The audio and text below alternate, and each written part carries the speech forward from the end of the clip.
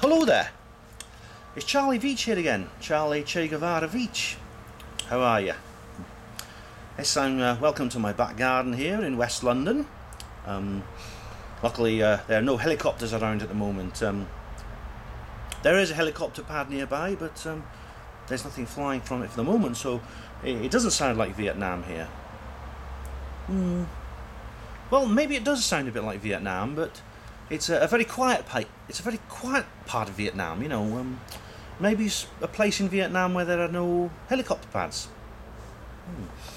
Anyway, I just come here to tell you that conspiracy theorists are the enemy of the resistance.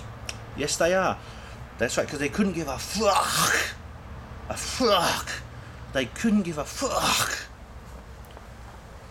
This is the problem, you see, because conspiracy theorists, are distracting people from real progressive activism about things that matter.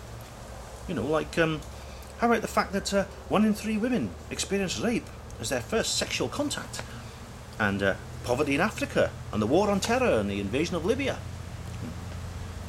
You see, the thing is, if you believe that 9/11 was an inside job, or you believe that the moon landings never happened, or that Kennedy was assassinated, it is proof that you don't care about those things I just mentioned. That's right. To care about the invasion of Libya, to care about people dying of poverty in Africa, you have to believe the official story of all those conspiracy theories. Yes, you do.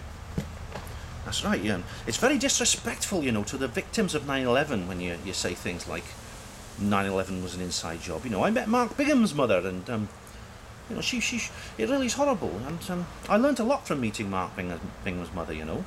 In fact, yesterday I saw an old lady getting beaten up in the street, and she was left dying in the gutter by these thugs.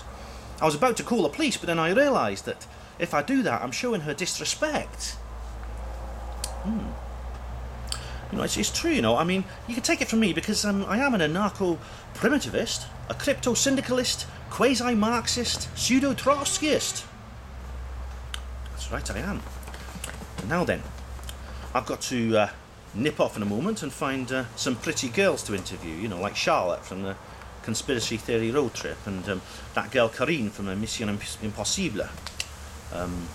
So I better go and get them. And if there's any other pretty girls who like a sort of be interviewed by a finely chiselled jawline, male stubble hunk like me, who was going to go to Sandhurst but didn't, but is still a kind of military type guy, you know, who's very erudite and sophisticated and all those other wonderful things that I am, then please let me know. Right, I think, how long is this video now? 3 minutes, my goodness me. My stubble's coming up again. Time for another shave, I think.